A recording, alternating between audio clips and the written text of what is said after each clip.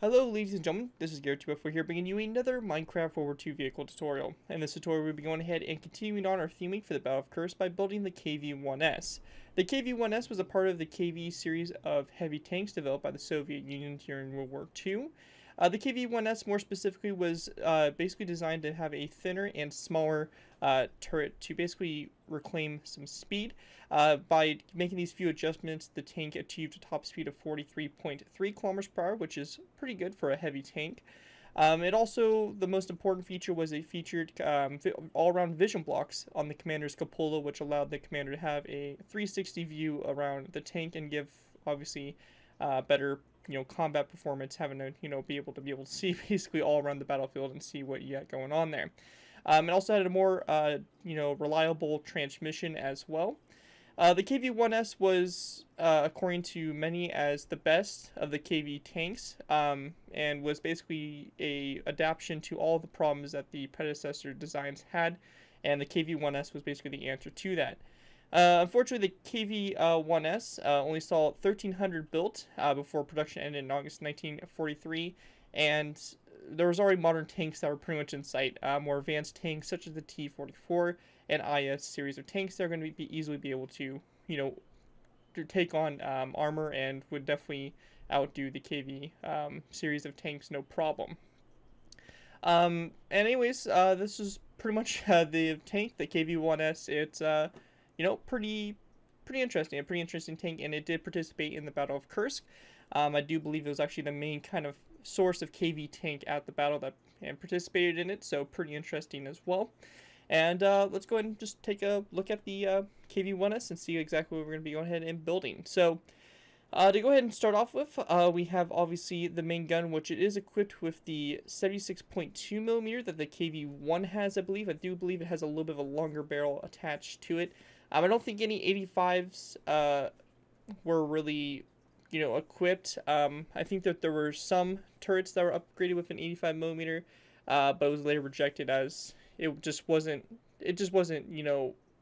plausible. It took a commander out, and it reduced the crew due to its, mass size of putting the gun inside. So they decided to scrap it, and again, the T-34-45 just kind of, came up and was a solution to that, trying to equip tanks with heavier guns for the Soviet Union. So we have the turret itself as well. It's definitely different from the standard KV turret. It's a little bit more rounded, for sure, but again, kind of similar in a sense. As I said, it's also a bit smaller. It's kind of really hard to represent in Minecraft, the slight smaller size to it, but it's, you can imagine that it would be a little bit smaller than the bigger kind of KV-1 turret. You can see the commander's cupola here with the all-around vision blocks, radio antenna, coaxial machine gun located here, also a hull-mounted machine gun as well. We have the road wheels, obviously, on the sides here, and pretty much all your track wheels. Some external fuel tanks that could be put on the sides there, and just, some back details. Pretty standard chassis compared to the other KV tanks that we've built before. Anyways, that's pretty much the KV-1S and what this tank is all about. Let's go ahead and move into the tutorial by starting off with our first layer, Layer 1. Alrighty guys, so going ahead and moving on to our first layer, we'll be going ahead and starting off with Layer 1. Now for Layer 1, what we want to do to get started is we're going to go ahead and place down a row or two of nether brick half slabs. This right here is going to be the start here of the right front of the track, so right up here. And the front of our tank is going to be basically up here in this section here. We're going to have the right side that goes down here, left side down this way, and the back that goes across. So if you're building this in a certain area, make sure you guys give yourselves plenty of space to go ahead and build this tank in. Anyways, once we have our two nether brick half slabs down, we're going to place down two nether brick top slabs coming off those half slabs toward the front. We then want to place down a row or two of green stained clay after that, followed by a stone button on the right side. We're then going to place down a row or two of dark oak wood stairs across, followed by a second row or two of dark oak wood stairs right behind those stairs. Row or two of green stained clay across, stone button on the right side. Dark oak wood stairs again, row 2 across, second row after that. Two green stained clay blocks, again a stone button on the side here. And one last time, two dark oak wood stairs across, and then two dark oak wood stairs right behind them. Two nether brick half slabs coming off those nether bricks, or those dark oak wood stairs, and two nether brick top slabs coming off those two nether brick half slabs. Once we have that done, we're going to take our dark oak wood slabs. We're going to place down 1, 2, and 3 across of top slabs from these two nether brick top slabs. This right here again is the back of the tank, and this is the front. Up here in the front, we're going to go ahead and place down a row 3 of dark oak wood top slabs, cut off the row 2 of nether brick half slabs right there. And then all we need to do now is just go ahead and fill in the middle here with some rows of dark oak wood top slabs to go ahead and complete the base of the hull of the tank. So just like that. We're also going to go ahead and take ourselves a dark oak wood fence gate. We're going to place down a dark oak wood fence gate here on both sides of these kind of columns here of dark oak wood top slabs. And we're going to open them like that so they look like that in the front. With that complete, we then want to go ahead and take our nether brick slabs and do the same thing we did on the air side. So I'm going to do this a little bit fast. If you guys get a little confused here, just look over at the air side of tracks. It's the exact same thing we did on the air side. And we're just going to go do the same thing over here on this side.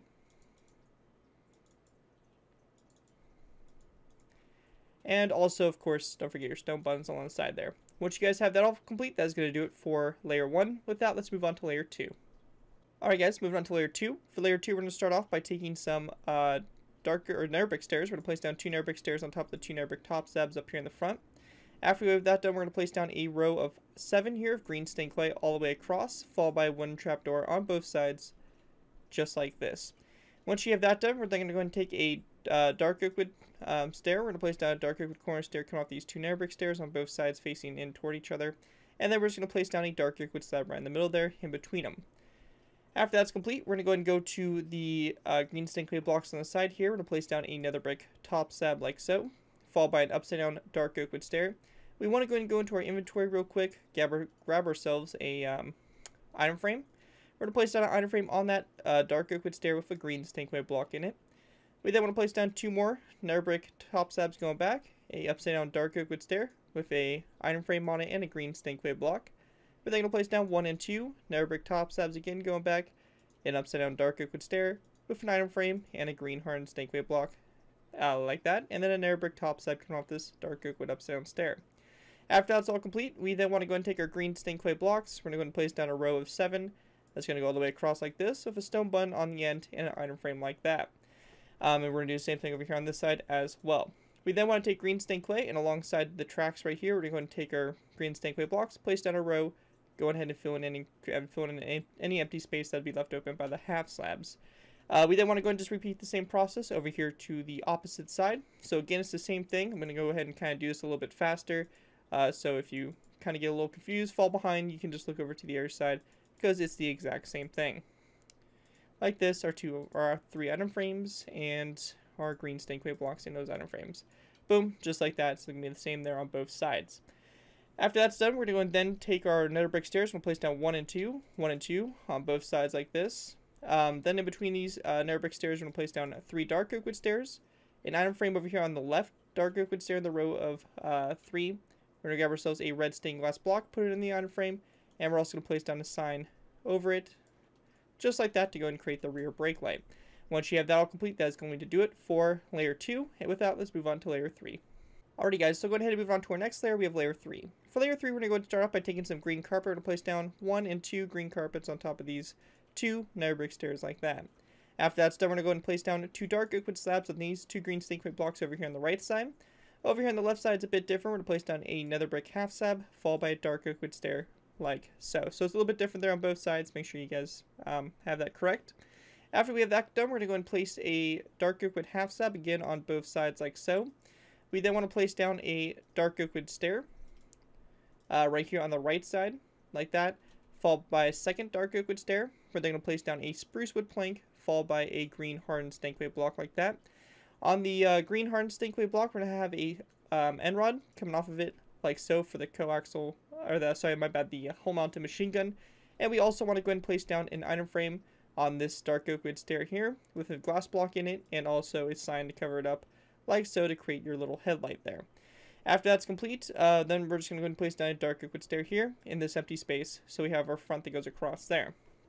With that done, we're going to go and take our green stained clay blocks. We're going to place down 1, 2, and 3 across like this. We then want to grab ourselves a spruce wood plank. We're going to place down a spruce wood plank here, followed by a green stained clay block to the side like that. We then just want to place down a dark oak wood stair like this on both sides. Going ahead and continuing on, we're going to place down a row of 5 again of green stained clay all the way across, followed by a dark oak wood half slab again on both sides. Once we have that done, we can just go ahead and place down a row of 1 and 2 green stained clay blocks going back. Same thing over here, 1 and 2. We're going to place down a dark oak wood stair, followed by a dark oak wood half slab on the side here, dark oak wood stair, and a dark oak wood half slab, just like that. After that's complete, we're going to go ahead and place down a row of 5 of green stained clay all the way across, followed by a, this right here is where you guys can kind of put the external fuel tanks on if you guys want to.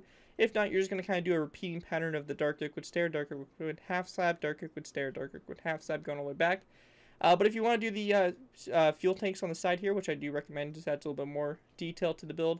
We're just going to place down 2 shulker boxes that are basically kind of, basically going in toward each other, I guess, is the way to say it. So we're going to go and do this and do that. So it looks something just like that. And then we're just going to place down a dark oak wood stair again, both sides. We're going to do the same thing with the shulker boxes one more time. So like this, same thing over here on this side. Just like that, again, for your external fuel tanks. After that's complete, we're going to place down a green carpet on the nether brick stair on both sides, just like that. Now, filling in this inside section, it's overall pretty simple. We're just going to place down a green stained clay block here on both sides, followed by a green stained clay block here in the middle. And we just want to go and take these rows back 2 more. So 1 and 2, 1 and 2, 1 and 2. So we have these, basically these slits here of 3. In those spaces, we're going to place down 1, 2, and 3 stone brick stairs, and same thing over here, 1, 2, and 3 stone brick stairs going back. On this back section here, we're going to place down a dark oak wood stair coming off those 3 rows here of green stained clay. In between those rows, we're going to go ahead and grab ourselves a spruce wood plank. We're going to place down a spruce wood plank in between those dark oak wood stairs. And all across the back here, we're just going to place down a row of 5 here of dark oak wood slabs. Once you have that all done, that's going to do it for layer 3. With that, let's go ahead and move on to layer 4. Alright guys, so go ahead and move on to layer 4. Real quickly, kind of before we do, I want to go ahead and make one quick adjustment. This section here, we need to actually go ahead and place down a spruce wood plank directly behind this dark oak wood stair. So just go ahead and make that small adjustment there. It's really nothing that big, but just a little adjustment that adds an additional hatch on the top there, which is kind of needed. So just go ahead and throw that on, and we're pretty much good to continue on. So anyways, once we get to this point here, we're going to go ahead and start off by placing down a dark oak wood fence post on top of this dark oak wood stair right up here in the front for the radio antenna. After we have that complete, we're going to go ahead and start off by placing down a upside down dark oak wood stair on top of this green stained clay block. We then want to place down a dark oak wood corner stair upside down coming off both sides like that. We're then going to place down a dark oak wood top slab coming off the center dark oak wood stair. And we're also going to go and place down a zombie head on top of this dark oak wood stair right like that. We're going to grab ourselves a stone button. We're going to place down a stone button right here on top of this green stained clay block like so. After that, we're going to go and place down a green stained clay block here in the middle on the back of this stair, followed by a dark oak wood corner stair on both sides like that. After that, we're going to place down a row of 3 of green stained clay all the way across, a mossy cobblestone wall on both sides. We then want to place down a row of 5 of green stained clay all the way across, followed by a row of 3 of dark oak wood stairs upside down coming off the center 3 blocks toward the back, and also a dark oak wood upside down corner stair coming off the both sides here of the row. After that's done, we're going to place down a row of 3 of dark oak wood top slabs, so you get something that kind of looks like that for the base there of the turret. We then want to place down a dark oak wood slab on top of this this green stained clay block right here, so just like that. Oops, not like that, like that. And then we're just going to place down 2 zombie heads on top of those 2 stone brick stairs, followed by 2 stone buns on top of these spruce wood planks. Also, one thing I kind of forgot to throw on, it's just a little addition you guys can choose to put on if you guys want to. It kind of shows a little bit of variation in what you're able to kind of add on to the sides over the fenders if you want to. I just put like a little kind of equipment box or something right here on the side here. So just a spruce wood plank, a sign, and a wooden pressure plate on top of it. Again, you don't really need to put that on. It's just, something there to add a little bit more extra detail to it and kind of break up the, symmetry, I guess, a little bit, and also just the, overall look of it. So if you want to add something on like that, you can add like some, sandbags, stuff like that, whatever you guys want to do. Just kind of break it up a little bit. Feel free to go ahead and experiment with that a little bit. But anyways, that's going to do it for layer 4. Let's move on to layer 5. Alright guys, so go ahead and move on to layer 5. For layer 5, what we want to do is we want to go ahead and start off by placing down a dark oak wood stair on top of this dark oak wood upside down stair. We're then going to place down a nether brick corner stair on both sides of this dark oak wood stair. Coming off the dark oak wood stair in the middle, we're going to place down 1, 2, 3, 4, and 5 dark oak wood half slabs coming off of it. We also want to go ahead and grab ourselves a end rod. We're going to place down an end rod over here on the right side corner stair like that for the coaxial machine gun. With that complete, we're going to go ahead and place down a dark oak wood corner stair coming off these 2 corner stairs right here, and then a green stained clay block right in the middle. After that's done, we're going to place down a row of 3 of green stained clay, followed by a mossy cobblestone wall on both sides like that. After that's done, we're going to place down another row of 3 of green stained clay. Actually, my bad, it's going to be a row of 2 with a spruce wood plank over here on the right side. And then we're just going to place down a mossy cobblestone wall again on both sides. After that's complete, continuing on, we're going to place down a row of 3 of green stained clay across, followed by a mossy cobblestone wall on both sides. We're also going to go and place down a dark oak wood stair, coming off the middle green stained clay block, followed by a corner stair on the right side, and a green stained clay block over on the left side. Coming off that green stained clay block, we're also going to place down an end rod, coming off the back there for a rear mounted machine gun. Once we have that all done, that's going to pretty much do it for layer 5. And actually, one last thing we want to go and throw in is an iron bar on top of this dark oak wood fence post. With that done, that's going to do it for layer 5. With that one, we're going to move on to our last final layers. Layers 6, 7, and 8, we're going to put the rest of the antenna in the top of the turret. Anyways, with that, let's go and move on to our last final layers. Alright guys, moving on to our last final layers, we're going to go ahead and start off with basically layers 6 through 8. We're going to finish this build off. So what we want to do is we want to go ahead and start off by going to this antenna right here. We're going to place down 1, 2, and 3 more iron bars going up just like that for the radio antenna. Continuing on, we're going to go ahead and place down a spruce wood slab on top of this green stained clay block like so. We're then going to place down zombie heads basically surrounding the mossy cobblestone wall just like that for the commander's cupola. After that's done, we're going to place down a mossy cobblestone wall on top of this corner stair, followed by a stone button on top of this spruce wood plank here, followed by a zombie head at about a 45-degree angle, kind of coming off like that for one of those little kind of optic boxes or vision boxes, blocks, whatever they call them, around the cupola. And we're just going to place down a stone button right here on this green stained clay block. Once we have that all done, that's going to pretty much do it for the KV-1S. Actually, one last addition is we're going to break this green stained clay block here in the middle and place down a mossy cobblestone wall, something I forgot to do in the previous layer. Anyways, once you guys have that all done, that's going to basically do it for the KV-1S heavy tank. Hopefully you guys do enjoy this build and can enjoy the continuation of our theme week for the Battle of Kursk. If you guys do end up using this design, I do ask that you guys give me proper credit for it. This main thing from a side of the build, to link to my channel or this video if this does appear on any social media sites. Just be sure to get proper credit for the build. That's all I ask for when doing these tutorials. It helps my channel grow, and it continues to keep me inspired to keep on posting this type of content. So as long as you guys give me credit for it, you're free to use it for whatever projects you guys are working on. And that, guys, thank you guys so much for watching. As always, don't forget to like, comment, and subscribe. This has been Garrett 254, and I'll see you guys next time.